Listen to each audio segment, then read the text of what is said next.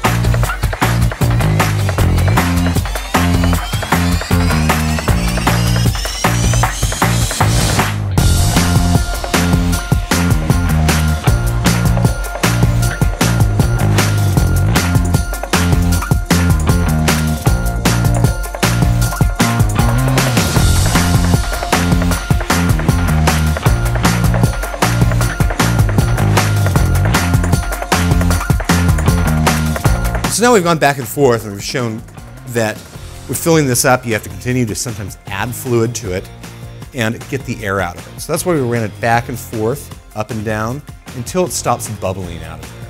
And then put the screw back in there, and you're ready to go.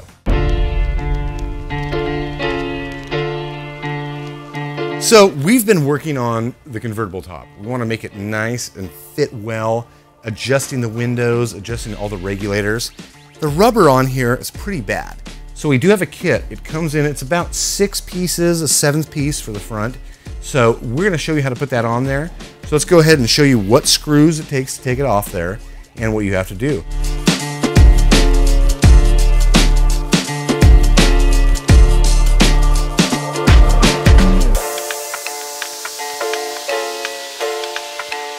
So these are the tools you'll need to do the top rubber on there.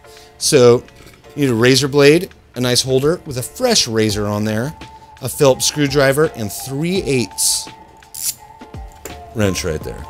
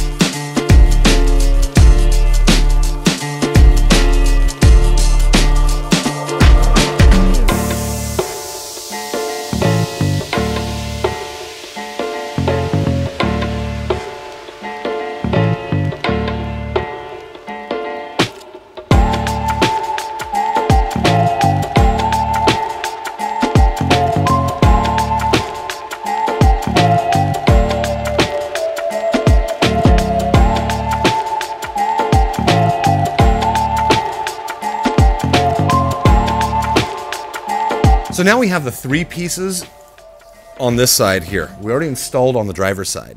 So what you're going to want to do is, there's a lot of adjustment that goes into this. Adjustment of the windows, the regulators, and the top. So it's playing back and forth. I like to loosen all the bolts, get it adjusted, snapped on there, and go back and tighten it up. So with these guys, you might run into also that you might have to trim just a little bit off the end depending on the condition of your top. But best thing is, go through, you can tighten up the nuts, and then you want to insert the screws on the ends. Go through, realize you probably are going to have to play a little bit with the slop, so we'll go ahead and put those on there.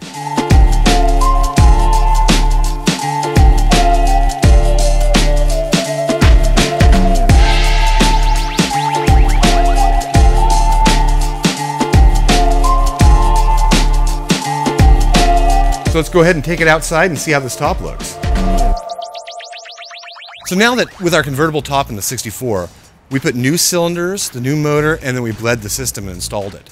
So on top of it, we've got this great boot that goes on there. These snap into all the stock points along, and they have a nice little ribbing on here. It's a good little finish. It's so nice to be able to cover that up, and they are available from us. And so we're going to take it off, and we're going to show the top going up, and show some of the little pieces in there.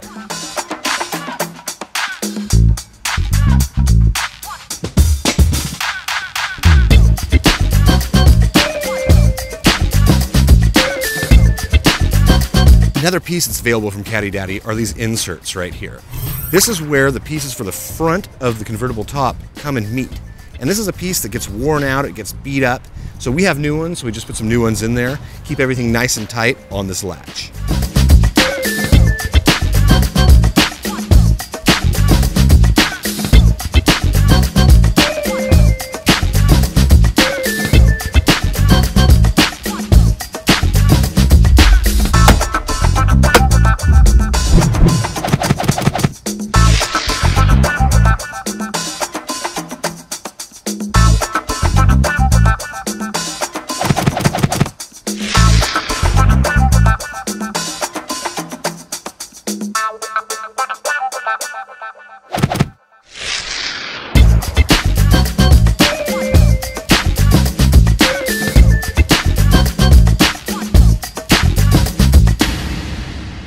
At Caddy Daddy Presents, it's all about giving back.